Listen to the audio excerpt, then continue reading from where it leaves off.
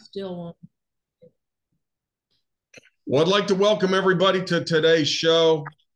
And Jesus is Lord, as we always say. We encourage you to seek the truth, the whole truth, and nothing but the truth. So help us, God.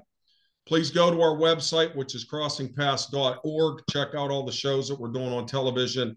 We're also in the process of uploading all of these, the Zoom Bible studies that we're doing. All of our live recordings are going to be on there.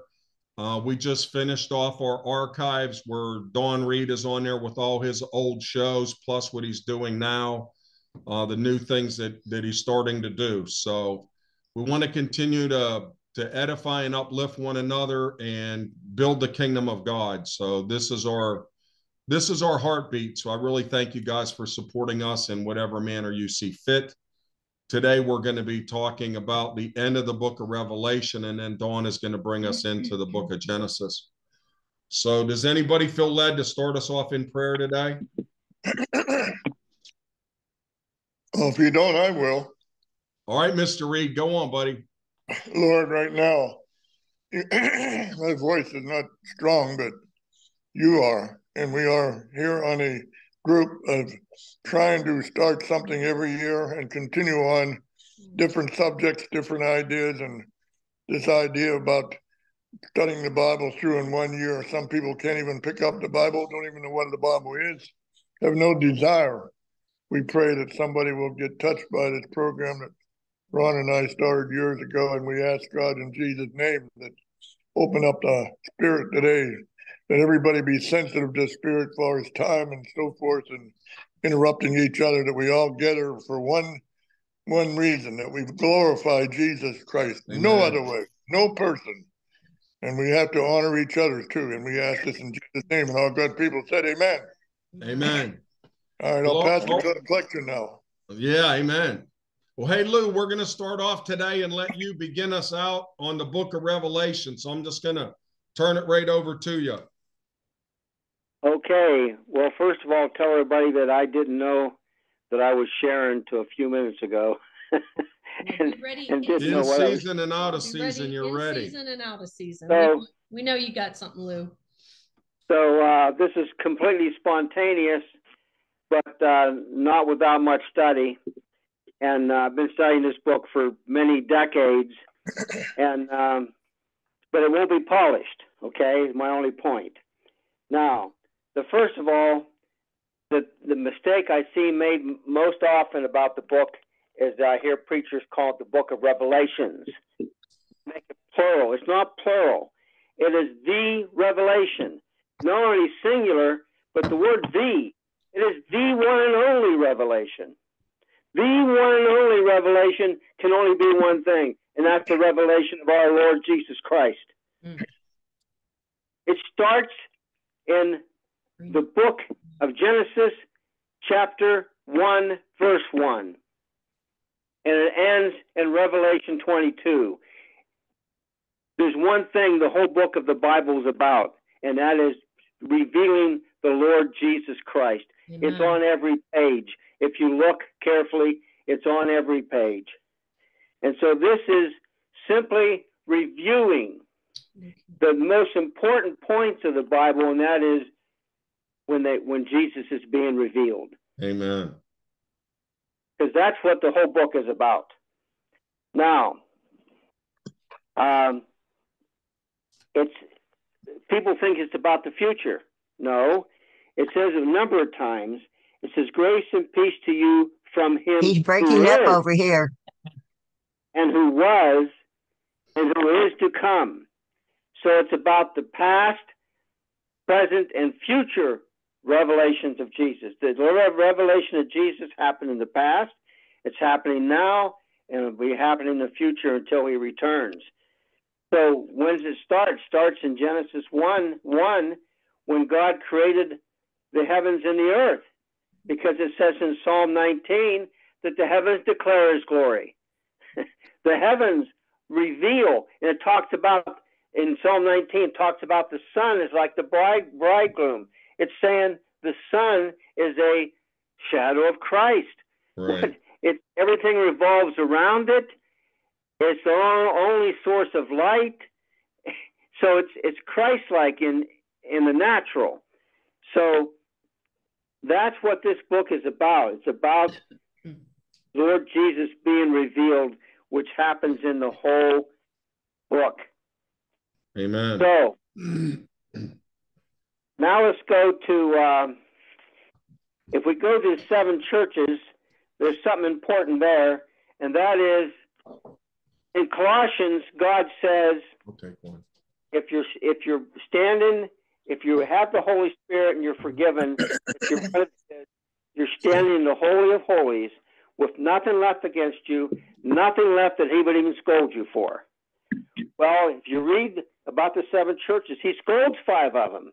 Mm-hmm. So they're not his. They claim to be Christians, but they're not. Now, they're in those churches, he says, yet there's a few among you. So there are some Christians, like the Catholic Church. You know, I know some very pious Christians that love Jesus very much. They're in the Catholic Church. They're deceived about some things. And he says that he has some people in among them, but 5 of the churches are lost. Mm. There's only 2 of them that are his churches, and that's the one that thinks they're weak and the other one that thinks they're poor. Mm. Of course, the weak church is really strong and the poor church is really rich because they have Christ.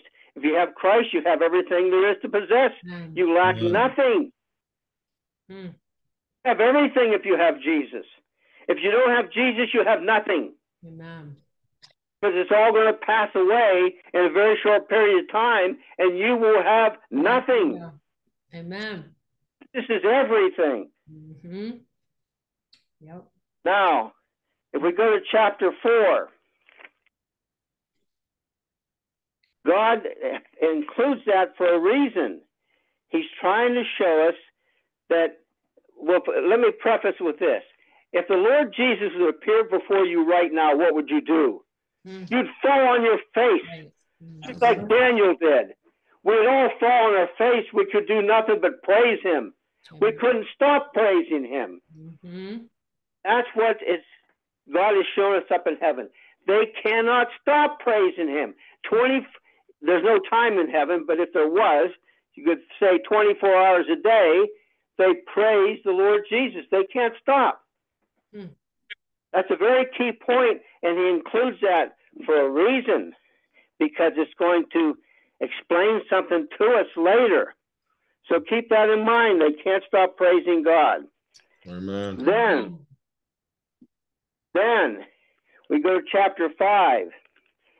It talks about no one who is worthy to break the seals and open the scroll, but no one in heaven or on the earth or under the earth can open the scroll or even look inside it.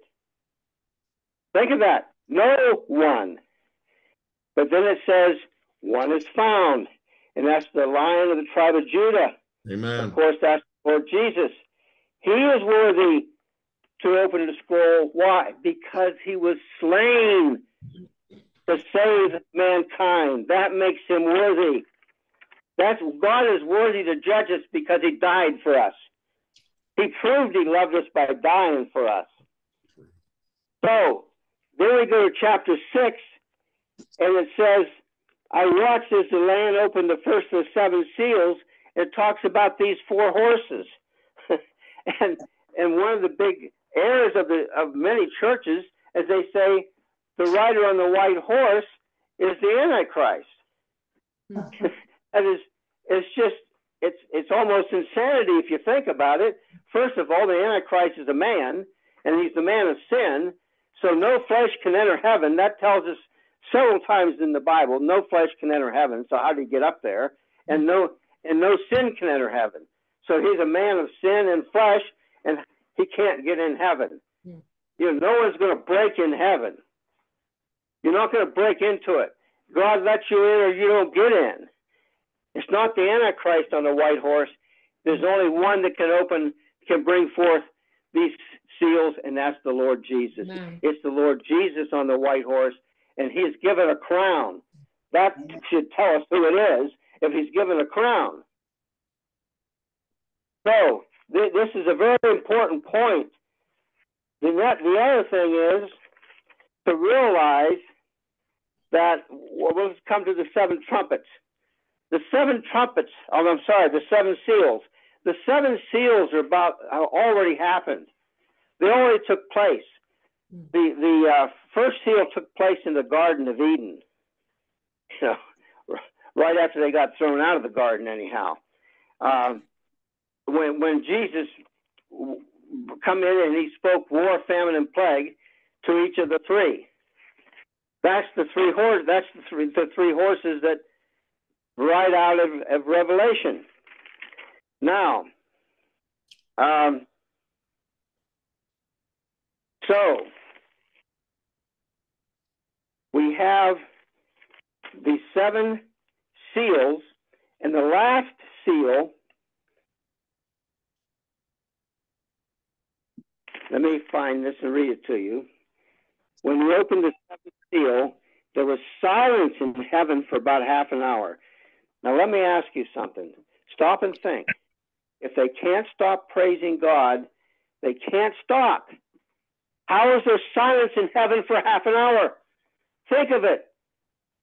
Have you ever been any place where you can hear a pin drop for 30 minutes?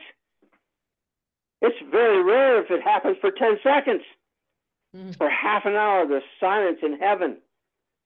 There's only one thing can bring that about. They're looking down upon their Lord on the cross.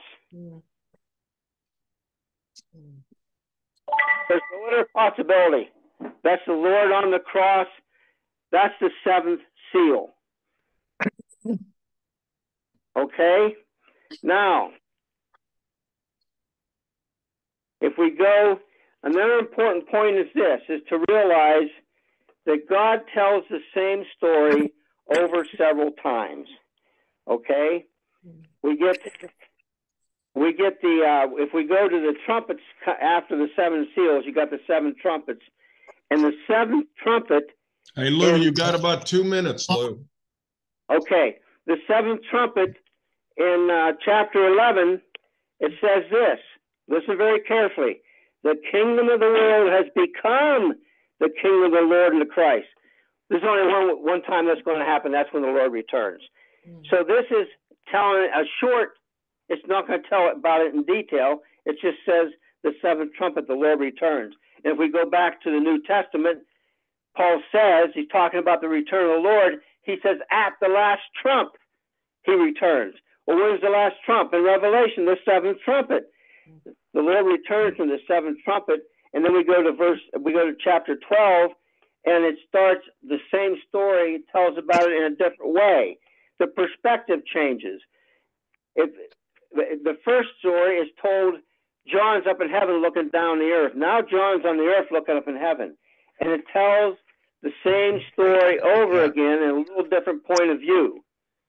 If you understand this about the book, read the book with that in mind, and you'll find out, you'll understand much more about it. Amen. Amen. Amen. Amen. Amen. So let me say this. One of the major revelations that are coming out now, when the angel talked to Daniel, he told him that seal the book up because he wouldn't reveal it unto Daniel. He said, but these things are revealed until that final last generation. And he said that wisdom would increase. Wisdom would increase. Knowledge would increase. And this is exactly what we're seeing happening now. So we're finding out that I was taught, 40 years ago that the seals, trumpets, and bowls, or the vials, all happen chronologically. And it's in a sense, there's no way that can happen. There's no way they happen chronologically. And what I mean by that is there is no way all the seals could be opened, all the trumpets blown next, and then all the vials poured out way at the end. It's just similar to the way Lou's talking, even though we have a couple differences and some views. But in general, when John the Revelator was talking, he talked about these, you're going to see the things that were in the past, the things that are happening now, and then the things that are going to happen in the future. So when you look at the seals, trumpets, and the bowls, you get three different views of sometime the same event. And I just did a series on our BitChute channel that you could go and watch that talks about the three woes. And I'm getting this all in my time. So, and then Dawn's going to close us up. But I'm gonna get to something else here. But after the three woes, you see three specific things happen. One would happen in the fifth seal, the fifth trumpet, and the fifth bowl. That's when the abyss is open and Satan is released to the earth. Number 6 on the seal, trumpet, and bowl. All says the river Euphrates will be dried up so the kings of the east can cross over for the battle of Armageddon. The 7th seal, trumpet, and bowl all talk about the coming of the Messiah or the day of the Lord, depending on what view they're looking at it from. So those are three different events that are taking place from different views, meaning the seals, trumpets, and bowls. But I want Betty, because Betty has had a stroke there and they said she'd never be able to talk or read or write, but I want her to read a couple verses for us this morning, and then I'm going to comment on them in the time that I have left. But she's going to start in Revelation chapter 19, verse 17, and she'll read to chapter 20. Are you unmuted, Lisa? Yes, you got to unmute her. There we go. You ready, Betty? Okay. Right here. Yep. When I saw an angel standing in the sun, and he cried with a loud Sit down with me. saying to all the birds that fly in the midst of the heavens, come and gather together for the supper of the great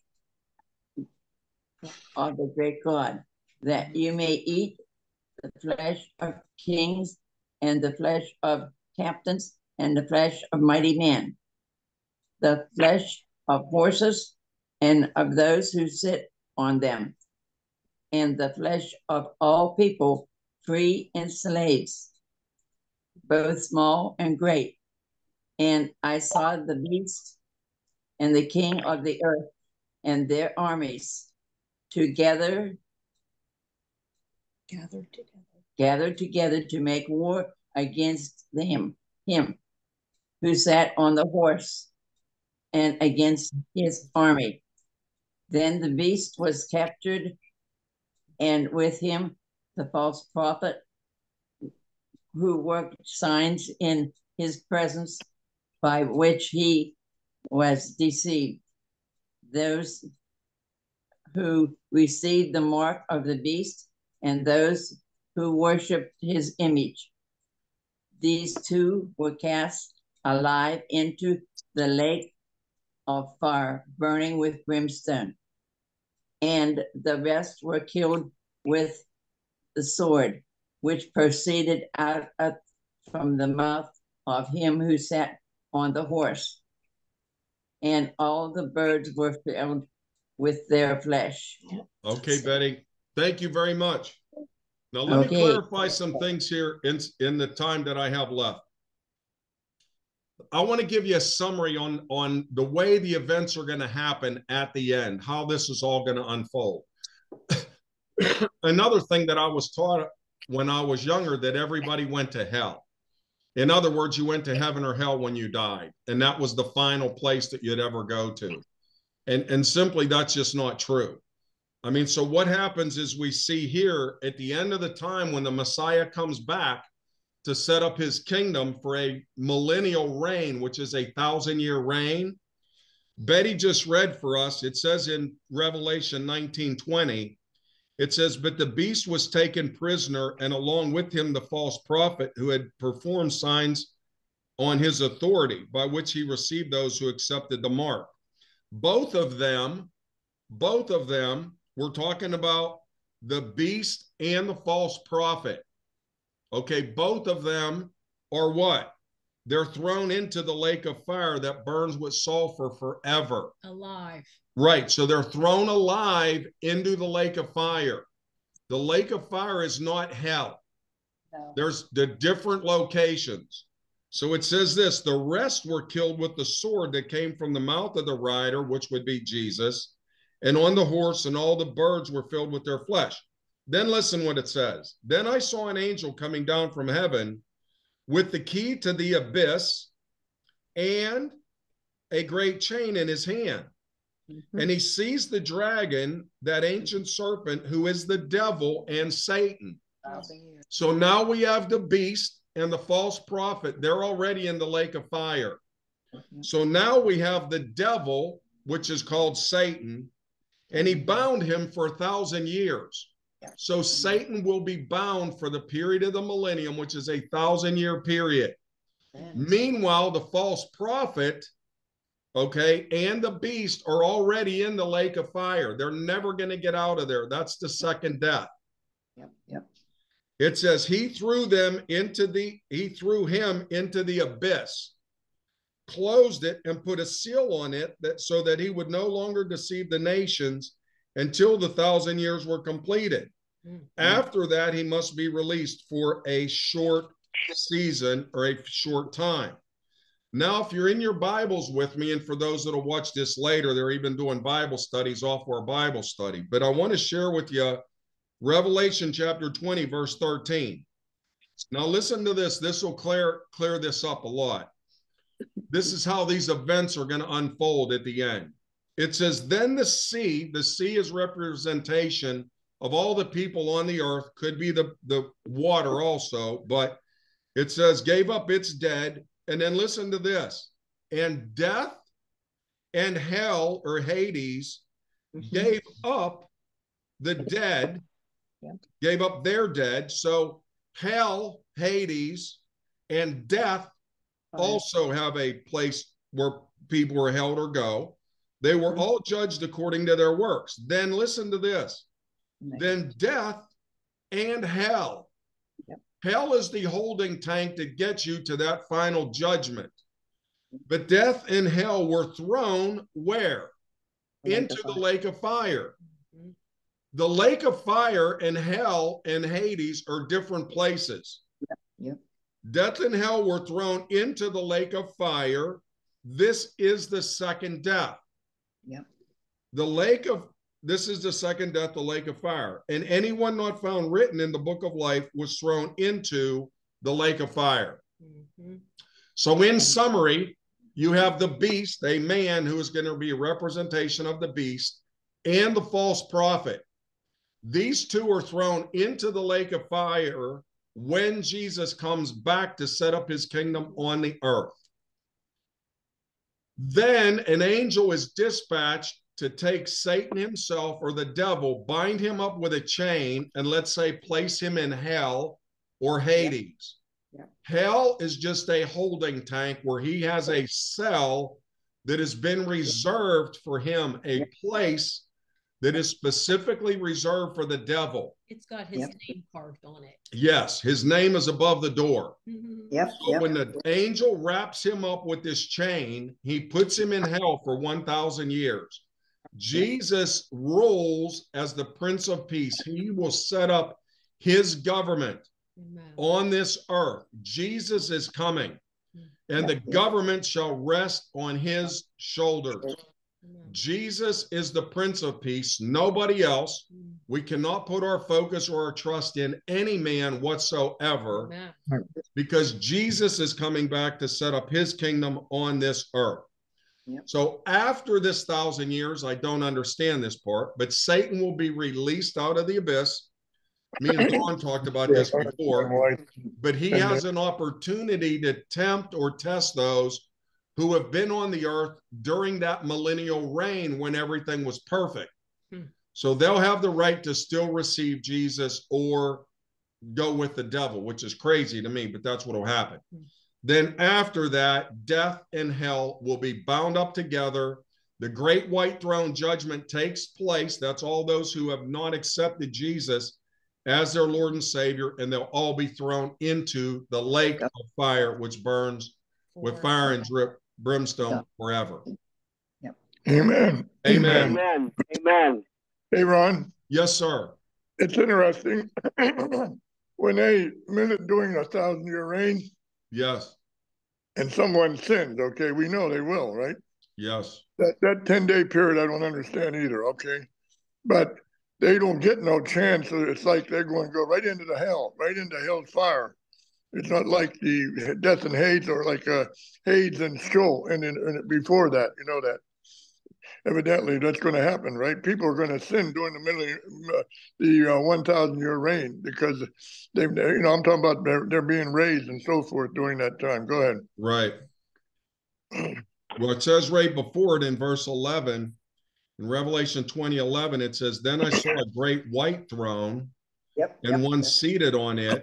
Earth and heaven fled from his presence, and no place was even found for them. And I saw the dead, the great and small, standing before the throne, and the books were open. And another book was open, which is the book of life. Amen. And the dead were judged according to their works, which was written in these books." So there are books that are written, and there's a book of life that is written. And it's our call at Crossing Paths to bring salvation through testimonies all over the world, because we understand that time is short. Jesus is coming, and all of us will be judged according to the things that are written in these books. Amen. Amen. That's, Amen. it's not, I don't believe that that's because you're going to be judged that way. I believe it's like you're going to get your, that's like he said, when he comes, he's bringing his gifts with him, you know, what you've done. So I don't, the white throne, I believe that's for unbelievers.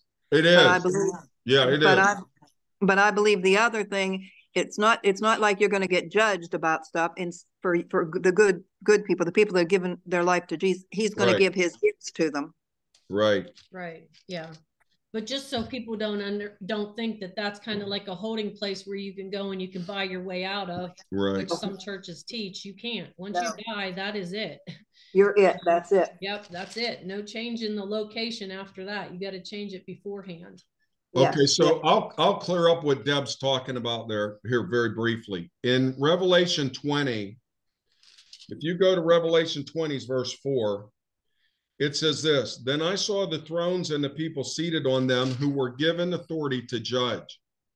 Yep. He says, "I also saw the souls of those who had been beheaded because of their testimony about Jesus and because of the word of God." That could very well be us. Amen. Who had not worshiped the beast or his image, and who had not accepted the mark on their foreheads or their hands. Now listen to this. Those who were beheaded, it says they came to life and reigned with the Messiah for 1,000 years. That's us. That is us. Those are us Christians who are now raised from the dead. Yes. It says, listen, I don't want you to be ignorant concerning this, brethren, for those who have fallen asleep. For we who are alive and remain, we who are alive and remain on the earth until the coming of the Lord, we shall be caught up together with him in the clouds in the air, and we will therefore be in the clouds with the Lord forever. Therefore, comfort one another with these words. So all the dead in Christ will be resurrected, and we will be with the Messiah, and we will reign for 1,000 years. Now watch this. It says, and they came to life and reign with the Messiah for 1,000 years. Now listen, the rest of the dead, the rest of the dead did not come back to life. This is clear as you're going to get. The rest of the dead, those who have not accepted Jesus Christ, my dad passed away August 6th of 99. His body's going to be resurrected.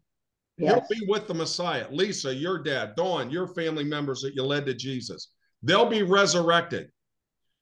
But the rest of the dead, the people who have never accepted Jesus, their bodies will still be in the ground until after that 1,000 years is over, when the great white throne judgment takes place. And this is what Deb was saying. This is how it happens. It says the rest of the dead did not come to life until the 1,000 years were completed. Listen to this. Listen, this is the first resurrection. Yes. Do you understand that? It's clear. When it says that we are caught up with God whenever and however that takes place, he says These people had already been beheaded because of their testimony about Jesus, and they have not worshiped the beast or his image, and they have not accepted the mark on their right hand or the forehead. We got to be Daniels. So we know when that takes Meshach, place. and Abednego's. And then he says here, blessed Hallelujah. and holy is the one who shares in this first resurrection. Mm-hmm. So if this is the first resurrection, there couldn't be multiple resurrections before that, because I'm telling you here when the first resurrection takes place. The second death, meaning when you're cast into the lake of fire, right? The second death has no power over these people. You and I and those of us who trust in Jesus, when we're resurrected for the battle of Armageddon, however and whenever that may take place, that second death, the lake of fire, that has no, it can't touch you. You've already been resurrected. Right. He says the second death has no power over these, but they will be priests of God. You're going to be a priest of God. You're going to be judging on the earth during that 1,000-year period. Yep. And the Messiah, and they will reign with him for those 1,000 years. Amen. Amen. Amen. This is beautiful. But people never really get a good grasp of it. What did it say? Be not deceived. Why would he tell us that? He said right here, he goes, and put a seal on it so that he would know that one. It said, you said something about being not deceived. I don't know where it was, but wonder why it'd say that. Probably because somebody could deceive us about it. Yeah. Amen. It's beautiful, guys, and we're all doing a good job trying to put this all together, but that's how it fits. Amen. I think one of the easiest ways to remember something is if you have one birth, you have two deaths. Okay. But if you have two births, then you have one death. Right. Yep. Yep. So that's kind of how the book of Revelation wraps itself up there. And I like to clarify that because a lot of people have been taught that hell is the last place for everybody and everybody goes there, then everybody's judged at the same time. That's not how it takes place. Amen. Amen. The way out. All right. Amen.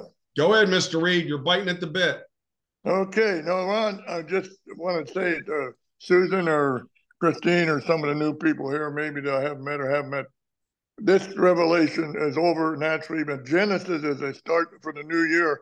Amen. This will be what, the third year, Ron, that we've done this? Yeah, on this live Zoom call. Yeah.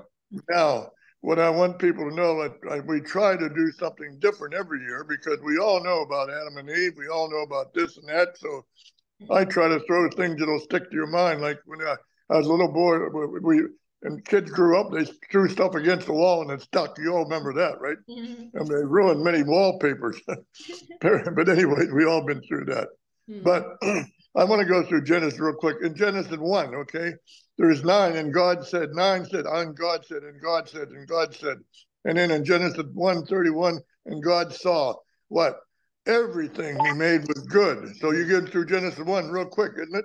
And God said, and God said, and when God spoke the world in existence and so forth, But I want to move on to Genesis 2, When you go to Genesis 2, you get into some real problems because, the 6 days was on in Genesis 1, but the 7th day come in Genesis 2. We know, I believe it was 24 hours. I don't know how to argue that either. But anyways, and Genesis 2, it said that, and God rested on the 2nd day, okay? Now, if you take that in Genesis 2, we're moving towards really a progression in our lives. The book of the whole Bible is a progression in your walk with the Lord. First, you have to become born again. You'll never progress until you've been born again. And you got rid of your religious spirit, whatever it is, okay? So now we come to Genesis 3. We have the fall of man, okay? And I think we all know the story about Adam and Eve, right? It was always the woman's fault, right? We can blame the men, can blame that. But that's not true. I gotta throw that in to defend us men here. But anyway, everybody knows these things, but we want to get something in here that'll stick to you today as far as moving up to the first 6 chapters of Genesis, okay? I know that a lot of people that we have numbers, number 7 in scripture quite often. One day the Lord kept showing me the number 444. It kept popping up on license and things like that, And I found out when I looked on what the biblical 444 was. Well, you hunt it up, you'll see it was in God's perfect will almost. God was telling me that. So if you're out there today, you may have a number that keeps coming up with you. Hunt it up in Scripture. Maybe God will talk through numbers. I just want to say maybe you didn't know that for a new person or so forth, because God has different ways of talking to people. You know that. So third chapter, we know the fall man. Okay, we all know the story there in Genesis 3. Okay, the reason why I'm bringing this up too, because we're going to go to Genesis 4, and now of course we have here's the question I want everybody to think about. When Adam and Eve naturally had a son. The first son was who? Cain. Cain is the oldest. Cain was the oldest, all right? And you know what happened, right? Cain killed Abel. Cain killed Abel, right? Now, why did God get mad at Cain? Real quickly, I want somebody to say something. I'll tell you why. Because of his attitude. No. He tries to earn his own salvation. Oh, yes. Yeah. So, I mean, earn. Yep. Well, here's what I believe. I'm just trying to bring out something different this year. Cain killed Abel. Don't forget, you have two sons. Ron, you had two sons. I have two sons. Whoever has two sons. If you had two sons, would you tell them the same thing if they're growing up, right? Petty. Everybody with me? When you're Am I going too fast? No, go ahead. We just got confused on We're awestruck. The two sons that we have. We didn't realize we had two. Betty almost fainted. Betty almost fainted when you said me and Deborah have two sons. Well, I know that, but I never told you. You told me that. I don't know. Go ahead. That's not true, Mom. It's not. You're bad, Ron. I'm telling you. It's just an example. Okay, go ahead. All right. Now, Cain killed Abel, right? Well, why was God mad at Cain? I mean, here, if you have two sons, animal sacrifices, we all know that sacrifices, right? Right. And who did the right sacrifice? It was Abel, right? Uh-huh. Did Cain know to do it? Absolutely. His dad said, right? He decided to bring the fruit of the land or something from the land, right? My opinion is he knew, they both knew, and that's why God was upset with Cain. Anybody want to comment on that? Amen. So he had a rebellious spirit to do his own thing. Yes. Yeah, I know, but still, he still knew. What I'm trying to say. Right, that's what I'm saying. He knew, but he had a rebellious spirit that he was like, he wanted to do it his way. I want to do. Yeah. Right. Rebellious spirit, whatever you want to call it. He knew it was wrong. He was going to do it his way. You're right. Rebellious, right? So I'm just saying that's one reason I'm trying to bring it out here. That's why. Now they got an argument. It says Cain killed Abel, and they got an argument. What did Cain and Abel argue about? Anybody know? I'll tell you what I think. What do you think, Ron? Right. These are different. These are things to think about. Probably like who was right and who was I think it might have been Cain. Abel might have said, look, you're my brother. Dad told us to do it this way. Right. And you didn't do it. So he got mad and he killed him. So I'm just throwing in. Maybe it's not scripture. All right. So now that's the fourth chapter, right? Now naturally, whenever Cain killed Abel, right, he went out and got married his sisters and brothers and so forth. We all know that. He went out to the land and went to the land of Nod. Guess what the Nod spells backwards? Yeah.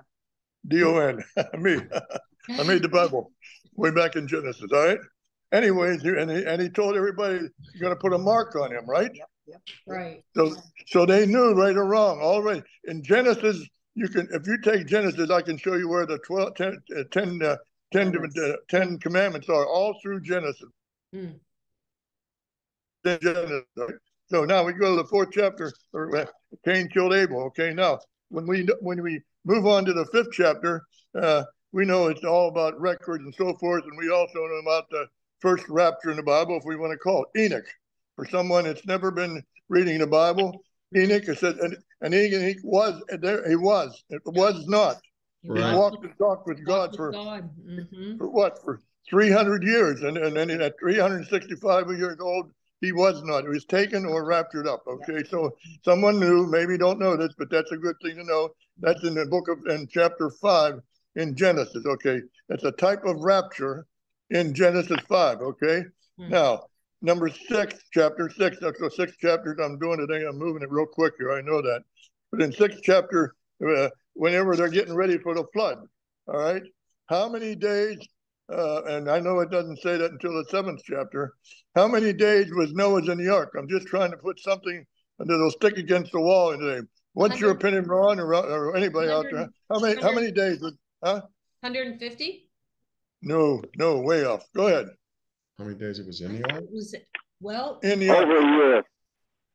How many days was Noah in the ark? Oh, well, yeah. 365 or something like that, wasn't it? Absolutely. I think it's between 360 and 365, Right. 360 and 370, because at them time there was 29.5 days in a month, depending on when you have 30 days in a month. I went through and checked it out. But anyways, this is something for people new to know. Noah was in that ark when I did. It smelled pretty bad in there, people, by the way. Yeah. And can you imagine being in that all that time in that ark, right? I know my time is running up, and I'm trying to show something in here that people can see that we're trying to get everything in a short period of time that we have. Right. So I would say we're on anywhere from 360 to 370, because some say it was 10 days difference there. It doesn't really matter. Does that matter? No, it doesn't really matter. But when people will come to you and say these questions to you, it's good for you to know it. Amen? Amen. These are little things that I'm talking about. Beginners, they come to you, they ask you all these questions. Here's a good one. Who created God? I'll say it. One little 10-year-old come to me and sat at the table. I said, shut up. That's the way I answered him. There's no such telling me God always was, right? Right. But these are little things that when you get progressive, as we go through the Bible every year, these are little remembrance I try to teach in my teaching here. For instance, when you go to the 7th chapter in Genesis, you realize how many sevens are mentioned through the 7th chapter of Genesis? Look it up if you don't believe me. There were seven clean animals, there's 2 unclean, there's 7 days here, 7 days. Went to the ark, 7 days before it rained.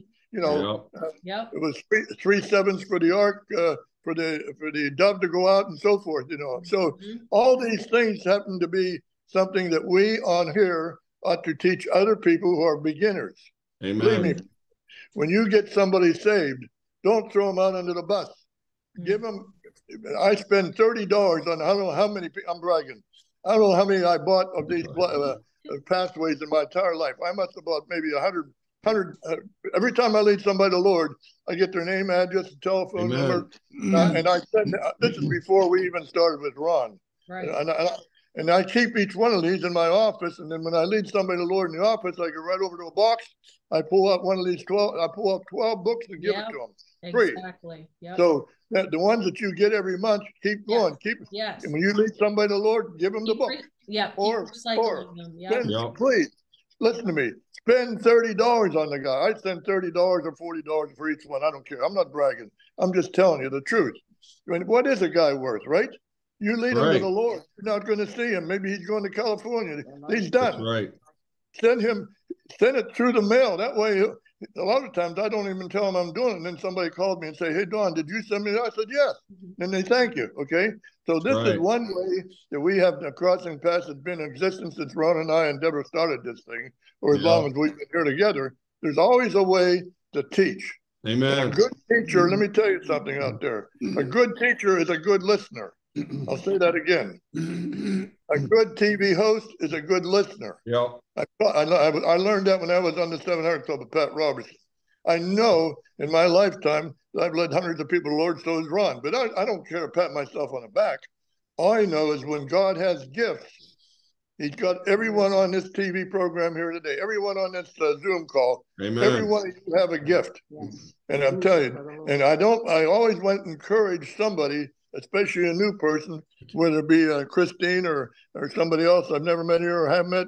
We always want to encourage each other. Amen. So I'll close now. My time is up. But remember that when you have a little boy and he got this stuff that throws against the wall and it sticks, Amen. Now you've learned something today. You've learned how many days in a year, right? Not 150, right? You learned also Cain when he killed Abel. Why, right? We think, okay. We know how many floors was in the ark? Enough. Three, Father, Son, and Holy Ghost. No, in the ark. There was 3 floors. How many doors in the ark? 1. One. How many doors to heaven? One. One door, right? How many times did the dove go out of the ark? Several. 3 times. I'm just telling you, these are little bits I try to throw in. So that's my time limit up. I'm just saying, Ron, that we all every year we need to change our format in the extent that we're old timers now. Every one of us are old timers, right? Amen. So old timers need to learn from old timers. Amen. And I always say that when we're sitting around and you're in a restaurant, having a restaurant sometime, you can, how do you want to start a subject? You know, sit around and say, let me ask you something. How many days was Mo in New York? You can start that conversation at a restaurant and lunch hour. You'll talk about it and everybody will be listening. Do you know that? Yep. Amen. So there's always a way to start a conversation. Okay, Ron, I'm done. Thank you. Dawn did a great job. I'm going to tell you how to join our program for those of you who are always calling me and asking me and texting me how to join the program. Here's how you join. Love through the power of a person's testimony. As we present stories of lives that God has changed, we also want to disciple our viewers by studying the Bible together. We are inviting you, the viewer, to a free weekly Zoom Bible study hosted by Pastor Ron Kosar every Wednesday at 11 o'clock a.m. Spending time in God's Word is the best way to grow as a believer. Because of our fast-paced lives, it can be hard to make time to read the Bible. As a team, we will read through the Bible in a year. That's why we would like you to become part of our First Stringers Partner Program. When you partner with Crossing Paths, you will receive our Bible Pathways monthly study book. This monthly publication will help guide you in reading the Bible completely within a year.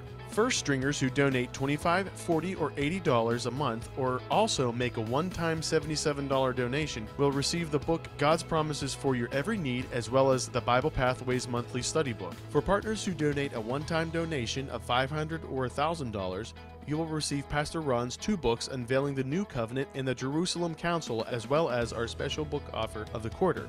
Join with Crossing Paths today to spread the gospel of Jesus through the power of testimony. Amen. Hey, Ron. Yes, hey, Ron. Sir. Yeah. Let me just shut up for a minute here, okay? For all of us on here, I'm going to go back to number 7, all right? I want all of us to tell 7 people this week about Zoom and Crossing Paths and Ron and Deborah. Everybody tell them, okay? Right. We agree. There's somebody you can tell. Number 2, you would give $7 a month or $77 a month or one check for $777.77. Send it to Ron and Deborah so they can continue on in Crossing Paths. All right. Thank you, Ron. Amen. Thanks. Love you, Dawn. Thank you. Betty, thanks for helping us out today. You did a great job. Yeah, bless you. Bless. All right. Love you guys. See you next time. Remember to share the link. I'll have it edited today and post it up. But love and appreciate every single one of you. And bless Betty. Amen. Amen. Bless Betty. Amen. Jesus is Lord. Amen. Amen. He is.